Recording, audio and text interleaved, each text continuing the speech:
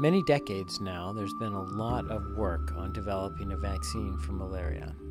And most of the vaccines that have been tried using a single protein for malaria to inoculate patients with have been overall relatively disappointing. There's been some limited success here and there's some promising results from a vaccine called RTSS from GlaxoSmithKline, but the history of malaria vaccinology has not been one of great success.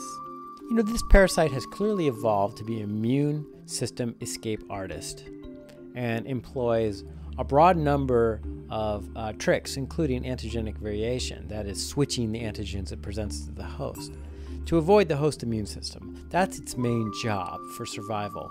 So it's no surprise that the simplistic approach of just giving it a single malarial protein or antigen hasn't worked that well. There is some very interesting work in the past showing that attenuated parasites, irradiated sporozoites, for example, and so on, potentially have very good protective value. Therefore, I think we're entering into a new era where we understand a little bit more about the parasite and the immune system and vaccinology, but we by no means have the critical information that we need. That is, we do not currently have a molecular correlate of protection.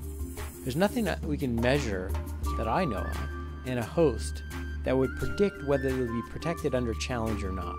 And that's a key piece of information that we really do need. The next step is threefold. One, we want to learn more about the basic biology of the organelle. Two, we want to be able to develop therapeutics against it and use the fact that we can complement with IPP to get target-specific hits and high-throughput screening. And three, we want to explore the possibility that an attenuated vaccine could be built from this scaffold.